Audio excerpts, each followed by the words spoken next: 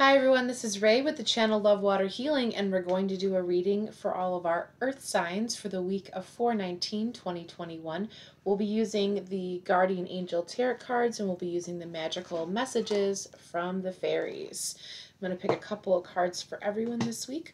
So I've already gotten some cards for our earth signs, so let's begin.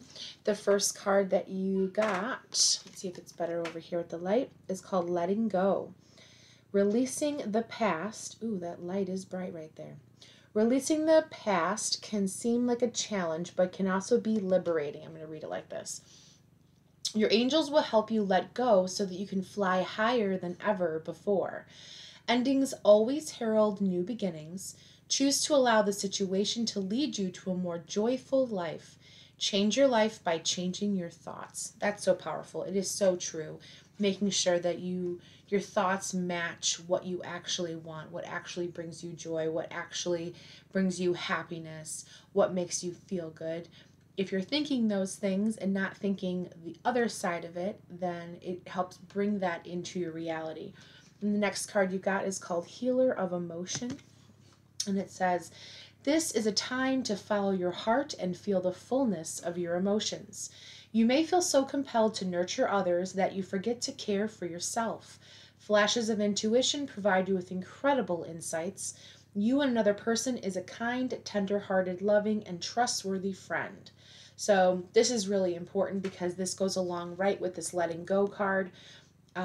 You've got letting go, and it's saying at this time, make sure that although things might be challenging or look like a challenge, your angels are here to help.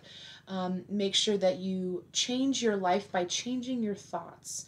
And this is just reiterating and saying to you that because you feel compelled to nurture others, it's also important not to forget yourself. So this is what you're going to do this week, Earth Signs. You're going to nurture yourself, take care of yourself, and make sure that you are clear about your thoughts. As soon as you start to think something that doesn't feel good, work through the emotion that's coming up, that's surrounding it. Like, I am not good enough, right? And then where does that stem from right in this moment? Work through it, get rid of it, right? Release it out back into the earth, and then think about something that you're really good at. And it can be something really simple, like, I'm really good at singing in the shower. Whoop, yeah, and I love doing it. So that can be something that you can look at. So that is your angel card for the week. So let's get your fairy card. Let's get your fairy card, my gorgeous earth signs, and see what the fairies have in store for you this week as well. Let's see, what do we got? Ooh, see, and this goes right along with it. It's called Emotional Healing. And it says, as your heart heals of old emotional pain, you receive new blessings and love. So this is a really beautiful card. I'll try to get it so the light is not so shiny and weird on it. But look at that gorgeous card. It's just saying that everything that you want and everything that brings you joy, the new blessings are coming into your existence, as well as new love. And this is also going to come off of those cards, right? Letting go, releasing, making sure that your thoughts actually feel good to you. This is going to be your emotional healing. So this is what you're doing this week, Earth Signs. You're working on your emotional healing. I know it takes a long time. It's a constant process where I feel like we never get to the end of it because we're these spirit beings having these physical human experiences.